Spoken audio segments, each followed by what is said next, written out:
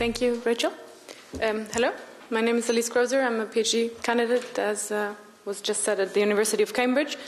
The presentation has a rather dramatic title and picture. Let me just tell you that this is a photograph from my living room in Mexico City. Mexico is a very interesting case for inequality study, especially Mexico City, because it has the richest man in the world living there, so it has arguably one of the highest levels of inequality in the world. That's where I live when I'm not in Cambridge, so forgive me if my examples are a bit biased sometimes towards the Mexican case. Besides that, my analysis is on world inequality. I'll tell you what I mean by that in a second. The main point maybe that I'd like to make is that if we measure inequality but not know where it actually lies within the income distribution, it's very, very difficult to improve its levels. So I think that we should, or I argue for having something like a poverty line for inequality as well, an inequality line, a threshold, a cutoff number. If we know below which or above which level inequality should be, it's easier to target it and to address it. I'll show you some data that I think supports this case. Right. I created some kind of a roadmap that we should follow. That's closely related to the paper that I handed in. It's not chronologically the same, but you'll follow the content is very similar. First, I say that to address inequality effectively, we need to know where to locate it, and I'll explain what I mean by that. Because inequality is mostly located on a world level in the extremes of the distribution, that is in the top and the bottom parts, and mostly in the top part. I'll show you the data for that. The indicators that we use to measure inequality, and that's mostly the Gini today, are not able to detect these changes in the tails sufficiently, which means that we might underestimate inequality, or depending on what kind of inequality we want to measure, we might not get it right. And that is a problem in trying to ameliorate it. So I think that if we make explicit the actual concentration at the very top, and we offer, for example, a threshold of maximum inequality, like an inequality line, that could help to curb inequality. So this is what I want to do. And the last part, presenting an alternative measure. It's called the Palma Volume 2. I'll tell you why. Just before I move into the actual paper, some concepts.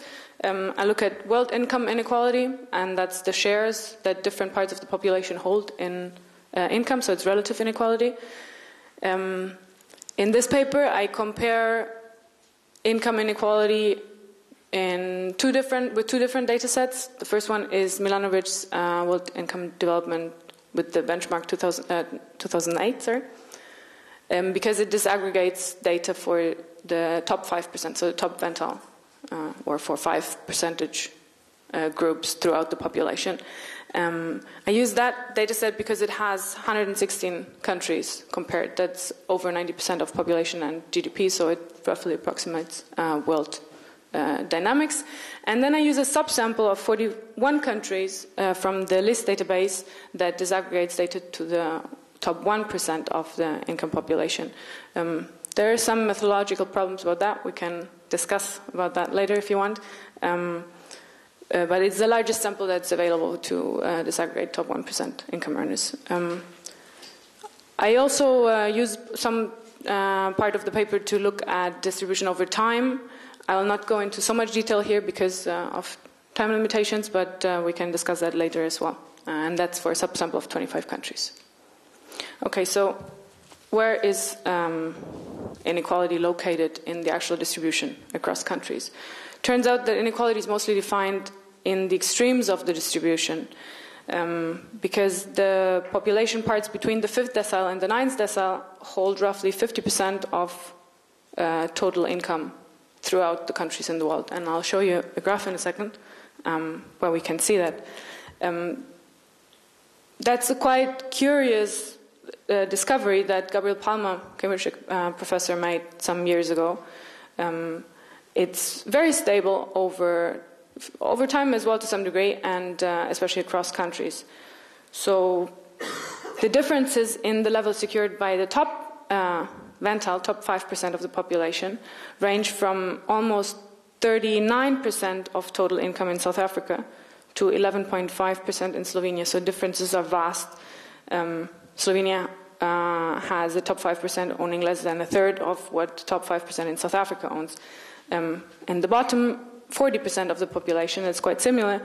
So in South Africa, for example, 5.5% of total income goes to the bottom 40% of the distribution, while in Slovenia, which is the most equal country according to most measures, it's 25.5%. So it's 5 times that. And this contrasts very much with the relative homogeneity in the upper middle groups, where the difference for the 55% of the middle are 20% of income difference between China, which has the largest upper middle group, and the Central African Republic, which has the lowest. Okay, so to understand this better, I show you the graph. The blue part is the share of the bottom 40% of the population, and you have the 116 countries lined up. So you can see that there is some difference in the blue part. There's especially large difference in the yellow and the green parts, which is the top 10% of the distribution of income earners. The red part in the middle, that's the middle of 50%. It's really fairly stable across countries. So that's the one very interesting aspect. The second very interesting aspect is in the lower part. You have the inversion of the distribution.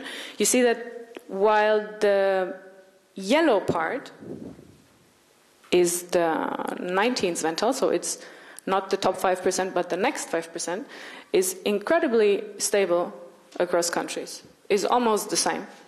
Where really the difference lies is in the green part, which is the top 5% of income earners. So it's very, very different from the more equal countries to the left towards the more unequal ones to the right.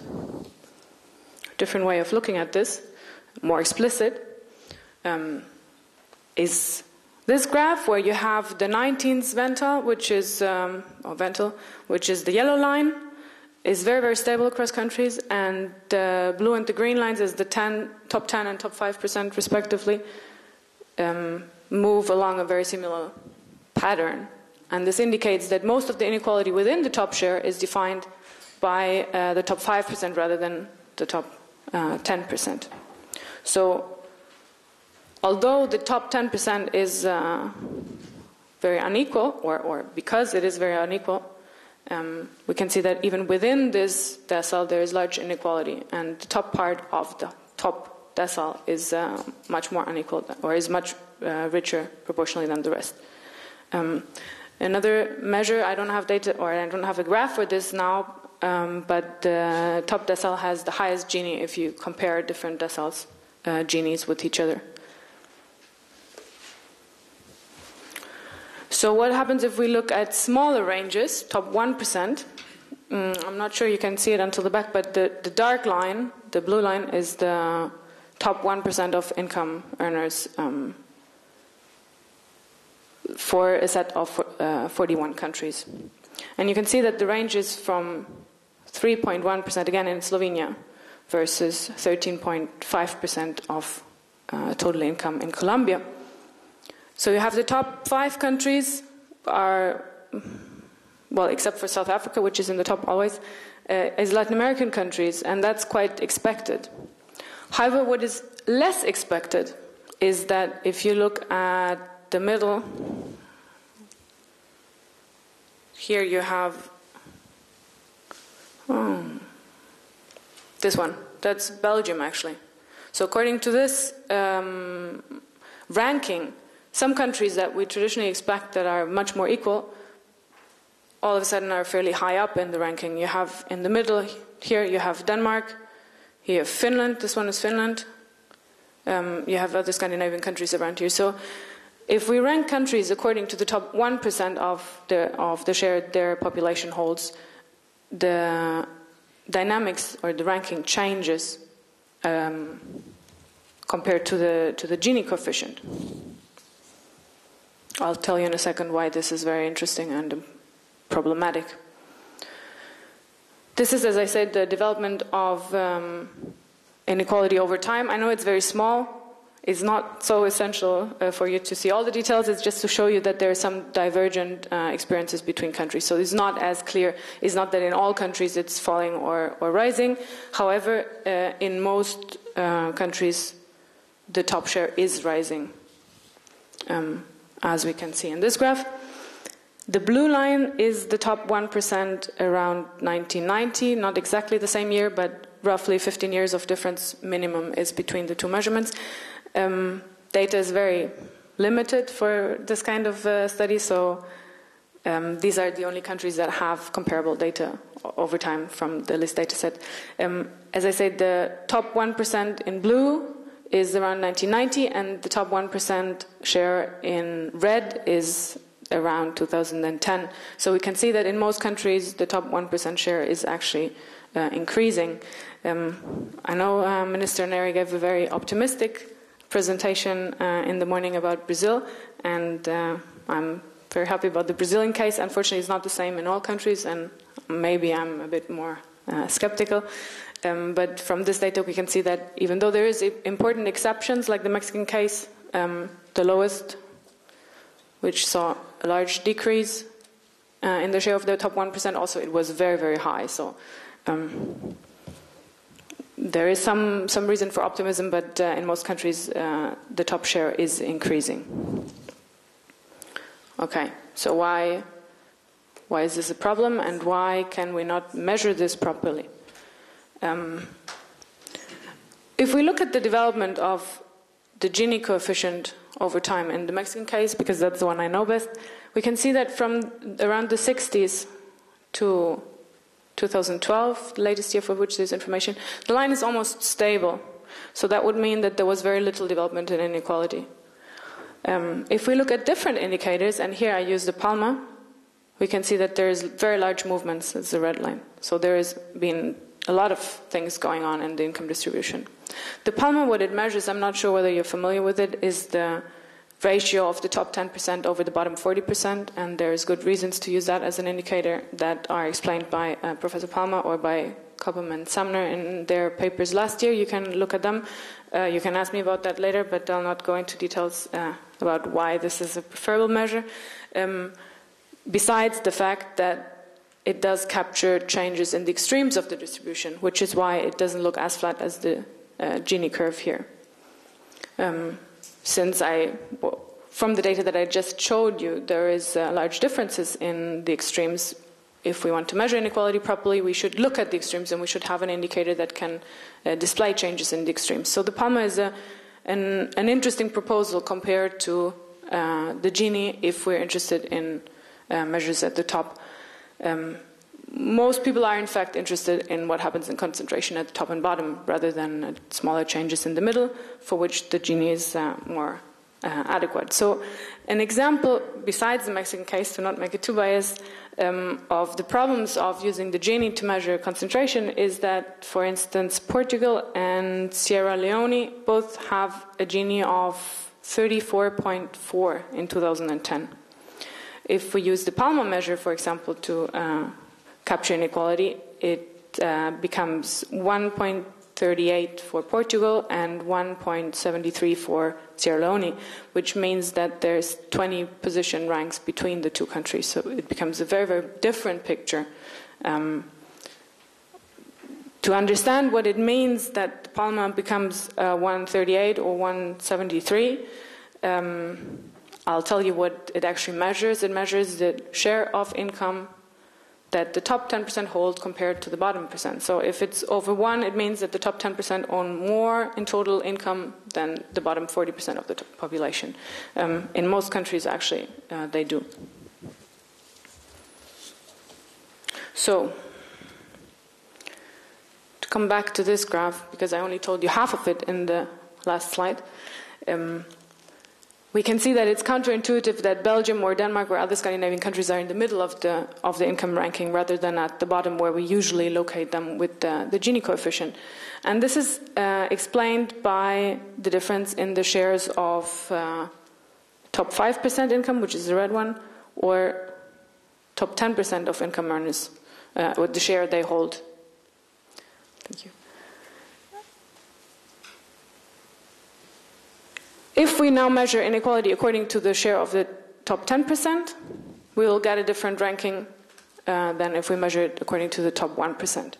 So yes, the Palma is an improvement over the Gini, but it's probably not enough if we want to look at the very high concentration at the very top, especially for countries with high inequality like the Latin American ones, which expectedly are in the top, but also if we care about concentration in high-income, low-inequality countries according to the Gini. So an alternative that I propose in the paper is Palma Volume 2 or Volume 3, which is the share of, or the ratio of the top 5% share to the bottom 40 or the top 1% share of the, over the bottom 40. You can see that they behave somewhat differently. This is the Volume 3, the red one is the Volume 2, and the blue one is the conventional Palma. You can see that South Africa is a bit off the chart because its inequality is too high. But especially in the middle range, the top 1% measure gives very different results than do the traditional indicators. If we had the Gini here, it would have a completely different measurement as well. So if we care about the concentration at the very top, there is a case for using ratios that can display and can capture inequalities at the very top better. They're more explicit about that, and they're more intuitive in the calculation than the Gini.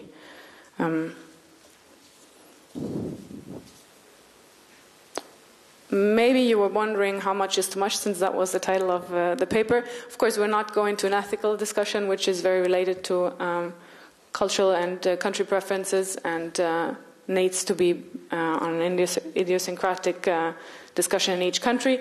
But the virtue of the Palma Volume 2 that I calculated for the global, not for the global distribution, for the international distribution, so across countries, is that on a global level it's 1, the measure.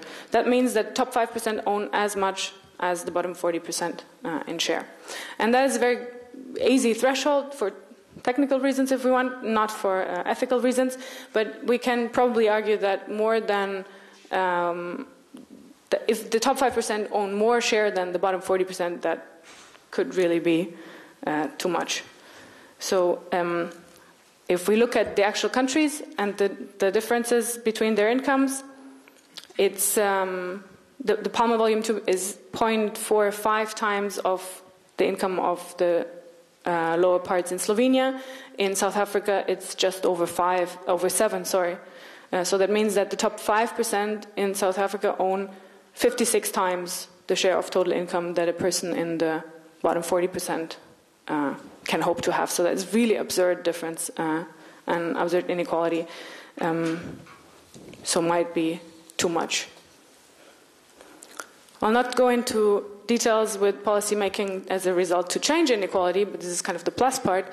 But of course, it's not enough to just fix an indicator and a threshold. We need to go into policy. I'll just quickly point your attention to the fact that inequality market-based in Mexico and in Denmark, for example, which is a much more equal country according to the Gini, according to the 1%, depends, is fairly similar in 2010. However, the market income, the disposable income is very different. So obviously the importance lies in policy making. This is a very good news because that means that actually something can be done about inequality. But to do that, I argue that it is important to have a threshold to know what we have to actually target. So the conclusions that I derive from the data that I found is that the income concentration at the top is not only higher than expected, but it also depends on the indicators that you use inequality becomes much higher than expected in different countries. These levels are unlikely to be in the interest of the majority of people, so it's definitely too much. We need an indicator that is explicit about this too much, so that explicitly states the concentration at the top. The PAMA is an alternative to that, is to be complemented with other measures, but we definitely need to fix an objective to know what we actually want to approach, much like the extreme poverty lines, to have an extreme inequality line that we know we don't want to overstep. This is not the only, but definitely the first step to go towards an inequality that we'd prefer to have rather than the one we have. Thank you.